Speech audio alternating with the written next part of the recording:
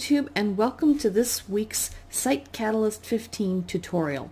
I received a question on Twitter to go into a little bit more detail about nesting in segments and how the and or clauses work within segments with the nesting. So I thought I would just put together a real quick little tutorial on the nesting on segments and what constitutes an and versus an or clause within the nesting. If you want to see the full tutorial on how to do segments and segmentation, I will put a link down below with a link to the video that I've previously done that goes into more detail about segments in general. I'm going to focus just on this nesting. And as you can see here, I have already created a few things and put some things together into a segment, which I'm actually not going to create. I just wanted to do this to highlight the differences here. So one of the things you'll note is that here under this visit, and I've already put a rule in for this visit, geosegmentation equals United States, and then I added two events, contact form viewed, contact form submitted.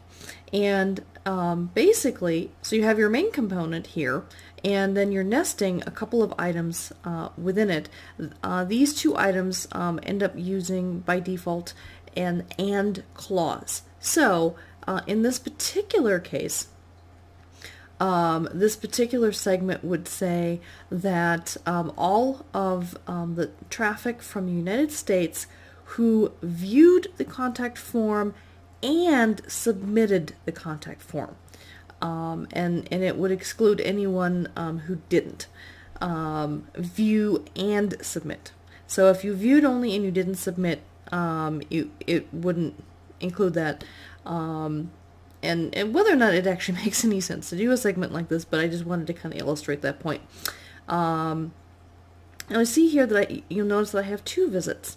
So in this particular case, because there's two visits, and then there's a second one here, the visit referring domain equals google.com, and so that constitutes an or clause.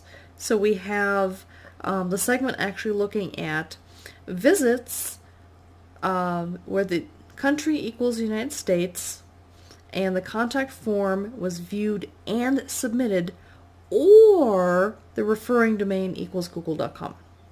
And that's what this whole segment basically says here. And that's all on the include side. There's also an exclude side where you can also nest things as well. And here I have excluded all visits that come from the state of Colorado, just to kind of highlight that you can actually both include and exclude things within here.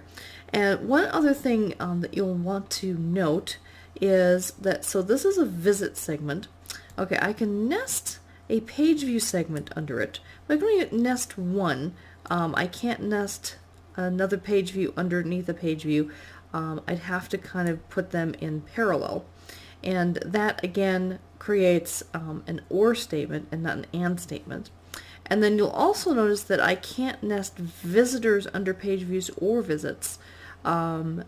Basically you can nest visits under visitors and page views under visitors and visits, but you can't do it the other way around. So the visitors is the biggest bucket, visits is the middle bucket, page views is the most narrow bucket, and so you can't put the big bucket inside the small bucket. We're not, for anyone who's a Doctor Who fan, we're not living in the TARDIS.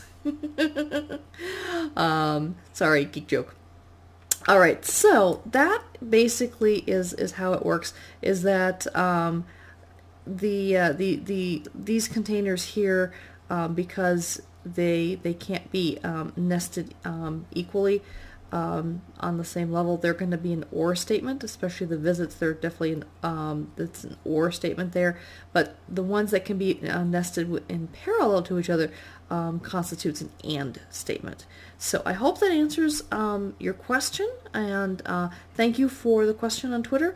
If anyone has any questions or wants me to go into more depth on any of my tutorials, please leave a comment below, either in this video or on the relevant video where you have a question related to that.